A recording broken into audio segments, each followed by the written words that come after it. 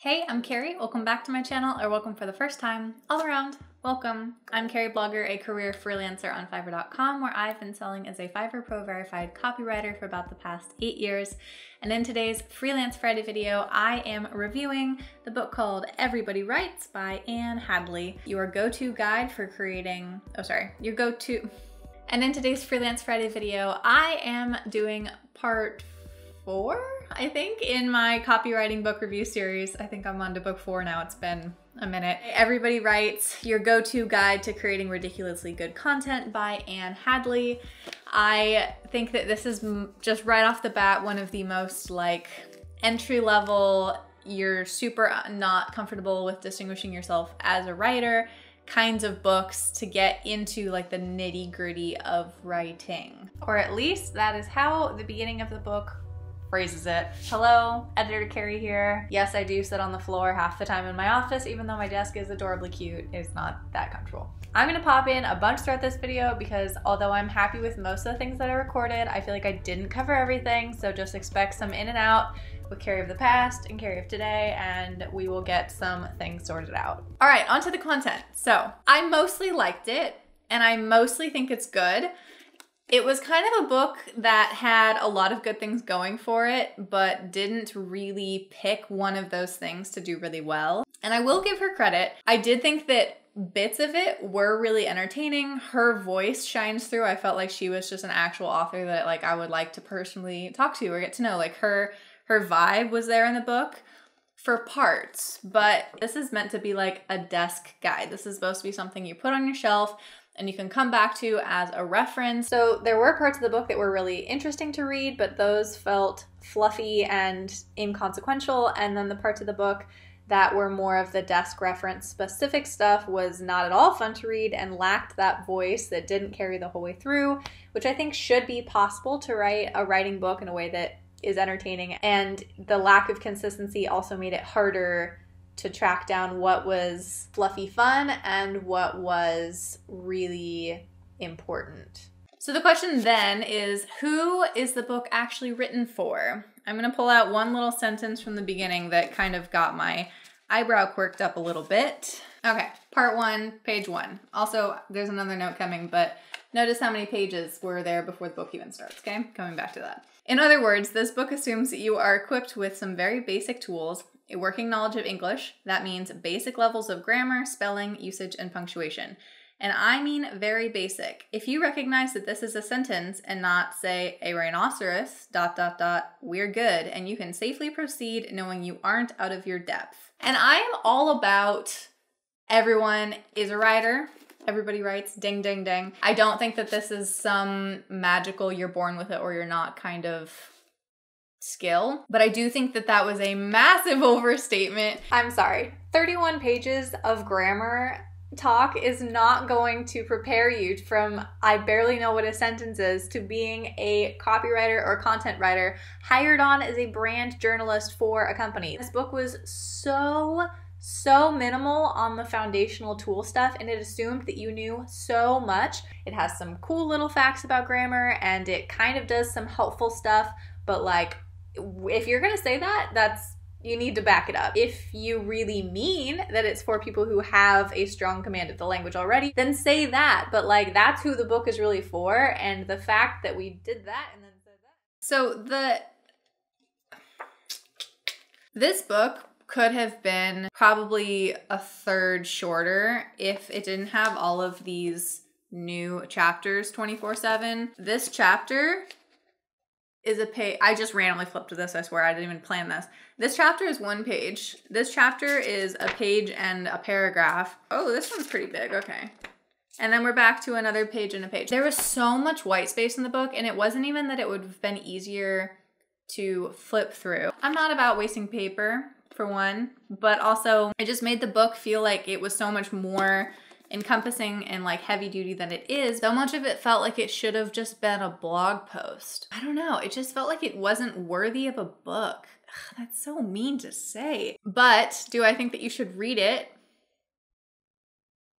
Maybe. So part 1, writing rules, how to write better and how to hate writing less, I think was the most inspirational part of the book. It had the most personality to it. and it felt the most like cheerleadery. Anyone can do this if you practice and you put in the work to do it, which I wholeheartedly agree with.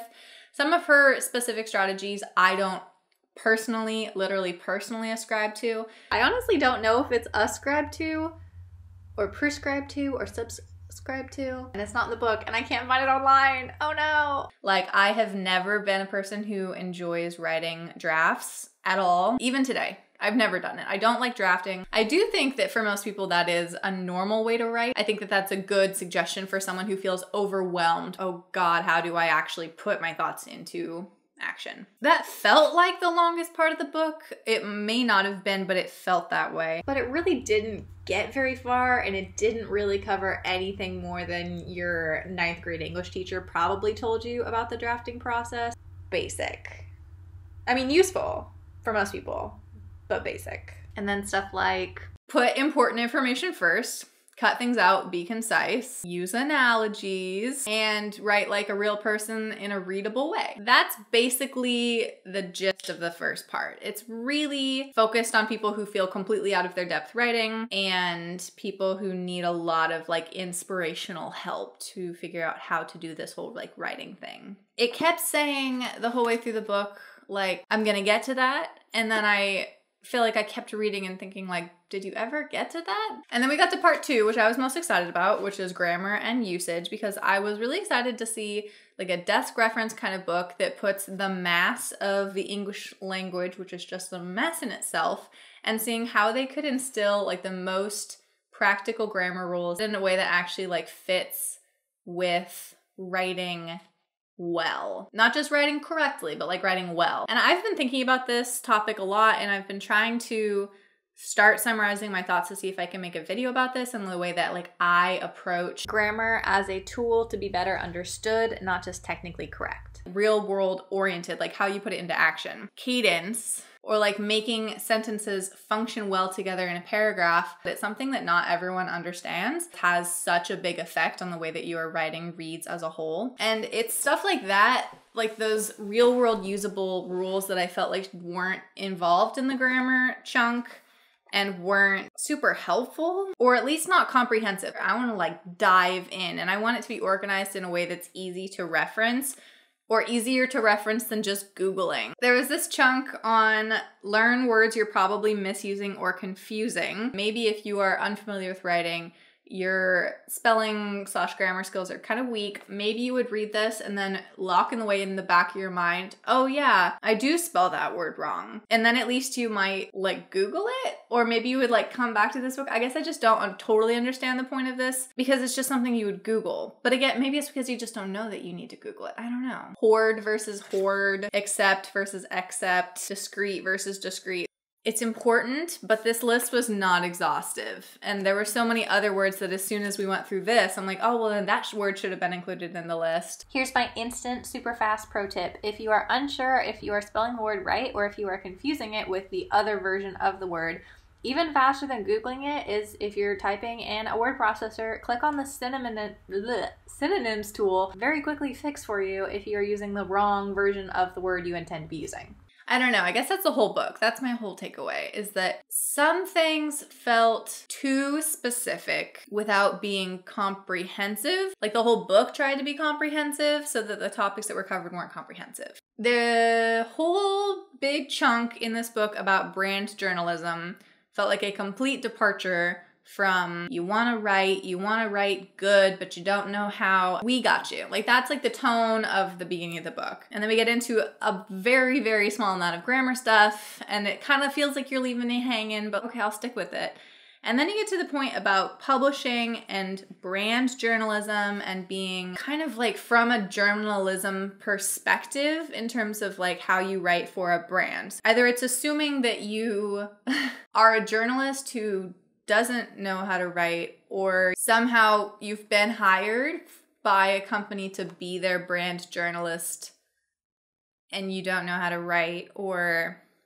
And then last example, in the chapter called 13 Things Marketers Write, why would you choose to include an in-depth chapter on LinkedIn but not captions for Instagram? Which of those two things is like the most used And it didn't mention like product descriptions at all, which I know I'm completely biased to because that's a big part of the marketing copywriting that I offer. But that's also something that if you're gonna go into writing for a landing page and an about page, and it just felt like weird choices of like what got included and what didn't, and what was so specific and like what was just missing entirely. But nah, it's not a strong recommendation for me, guys. I'm gonna keep looking. I have 2 more books on my shelf that I'm really excited to read next and review. Everybody Writes gets a good try from me. All right, thanks so much for watching. This is the end of the video. I'm stopping it right here. Please be sure to like and subscribe to my channel for videos every Freelance Friday and every One Take Tuesday. If you're still watching this, you right now are my actual hero. Thank you so much for sticking with me. All right, let's get back to work.